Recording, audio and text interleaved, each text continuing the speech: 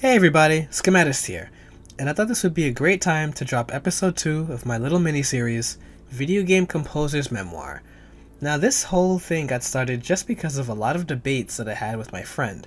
He strongly recommended I do this. Every now and then we'll touch a topic in the freelancing industry that's a little bit controversial, so I think it's better to open up the floor and have a discussion about it.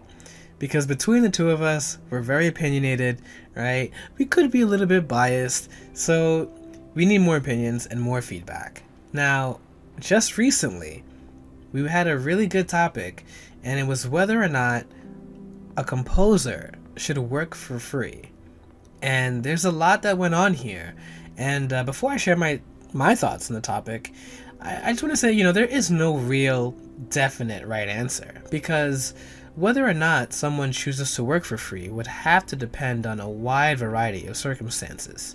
So honestly, that this person would have to sit down and strictly analyze and audit themselves in a serious way, right? So analyze their current living situation and, most importantly, their financial situation. It's just the truth of it. Outline your own goals and just make sure before you decide to do it, make sure it's the right choice for you. Because at the end of the day, everyone's going to do their own thing anyway. So you have to travel in the lane that best fits your purpose. So, just to start things off, I'm going to get right into it. I think that there can be a plus to working for free, but it's very circumstantial. And the problem with this is there are a lot of traps that can catch a composer that you have to look out for, right? If he or she agrees to do non-paid work, you have to keep your eye on the red flags. And I know this is kind of hard to explain it, so I have to use like a couple of examples. And this might sound cheesy and corny, but try and bear with me. I just want to kind of paint the scene. So in example 1, right, a client is really enthusiastic. They have great energy, and they write you one of the best emails you've seen in a long time. They've got a clear vision for their game, their storyline is all mapped out, it's the dream project. This is where it all goes downhill, because with a little digging, you can't find a record of the game anywhere. There's no Twitter page, there's no Facebook page, no YouTube page, not even a Tumblr or WordPress. Like nothing, zero, donuts, right? You just can't find it. But yet, they want you to write a full-length soundtrack. And their only incentive that they're giving you is because you would be crazy to not want to work on a game like this, right? That's literally it. You would be crazy to not want to take your time and your hard-earned resources and pour it into their project. You would have to do it. And this is crazy because it actually exists. It just happened to me, and I haven't done it yet, and I still probably will never do it. And I feel like this is probably one of the biggest red flags out there. And I think if you decide to do non-paid work, this is the person you want to completely avoid, because working hard and writing music for a non-existing project is putting yourself in a position to lose, and to lose miserably. And a fair question is, at a certain point, you can say, hey, well, is there a link? Is there any work in progress you can show me? And then the only thing they'll have to show you is a couple of drawings that were in a notebook that were scanned into the computer on loose leaf paper. It's crazy, but it happens. This is a complete no. Working for free, it should be done tastefully. This is not the example you want to start off with. So let's go into example 2. Which is kind of a common case for me too, right? Like a client finds you, they look through your portfolio, and they love what they see. So far, so good. Now they take the time, and at the end of the email, like at the very end of the well-crafted email, they'll request a significant volume of work from you. I don't know, they may want 15 to 20 or 20 to 25 tracks, but they swiftly follow up with, we aren't able to pay you, but you would be given credit and receive exposure. They also may give you a promise that there'll be opportunity for future paid work if you stick around with them. Now, in this case, it may be, or it may sound a little more enticing at least when you first see the email, but here are some potential loopholes that you might not initially see. So hopefully this will save you some time and possible frustration if you are interested in taking on free work. First, just simply ask, what kind of exposure are you receiving? And this is not a disrespectful question. This is very honest. Does this game developer have a large fan base? Or if not, do they have strong connections in the industry? Is the team well known on social media? And if the answer is kind of hesitant or shaky, or you're not sure, then just ask, in what ways am I going to receive exposure? If the developer is assuming that their game will be the next big hit and it's sure to receive some kind of huge commercial success, that's a gamble, and that's a gamble that you would have to decide if it's worth it or not, because it can be dangerous and can lead to a lot of broken hearts. At this stage, you have to be very vocal about what's being offered in exchange for your services, because there is no guarantee that the game will be an automatic success. And if you're aware of this, then it brings me to my next point. Do you actually like the look of the project? Is this a game that you would be proud to say you worked on? Right? Now, chances are, if you're hesitant to say yes, if you're kind of leaning on the fence, you probably should not spend your time and your energy on this title. Another thing to keep in mind is that exposure only exists if there's a consistent fan base.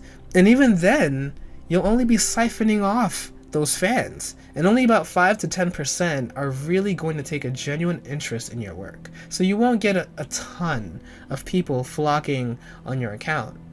And this is actually one of my biggest gripes with this approach, is also the lack of authenticity. When the developer kind of jumps over to the credit and exposure phase, they're not really trying to build an organic relationship. They're not trying to build an organic relationship. It's very mechanical.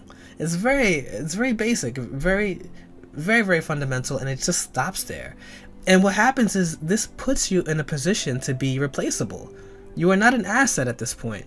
So let's say if you were to do this, you were to take on this project and do free work, even if the project were to succeed, there may not be any guarantee of payment, and there's an even slimmer chance of you working on them with a future project. And this is just the case. It's just the truth. Because you can do the best work possible, and because there's no contract, because it's all like word of mouth, if the game succeeds, they do not have to pay you, and they may just choose another composer down the line for their next couple of projects. It just happens. And that's happened to me. And it's kind of terrible. And I want to avoid this happening to anyone else. It's not a fun situation to be in. And they may even block you from social media, delete you from Skype, and all kinds of things. It happens. It happens a lot. And it caught me one good time, and I'll never do it again. I promise that. And now, we can get into example 3. Now, in example 3, you've got a similar situation, right? A client, again, comes and sees your work. They take the time to message you, except this time it's just a little bit different, right? Now here, they make clear references to your existing works. So they make sure to acknowledge your previous uploads in the past. And they are very specific with it. Like, they're giving you the title of your work, the parts that they love the most. They're giving you a time section breakdowns. They might even compare your work to other popular artists. Or they're trying to find some kind of a common ground in terms of personality or music taste or even food taste and even gaming preferences. So now they're kind of touching the human side of things. Now, we get to the end of the email. This is where it gets fun. They'll tell you they would need X amount of tracks, and they'll inquire about your rate. Now, at this point, one of 3 things is going to happen in the next couple of exchanges of emails. You're going to tell them your rate, and number 1, you may not ever hear from them again. 2, they'll say, sure, that sounds good, when can you start? And when can you have it finished?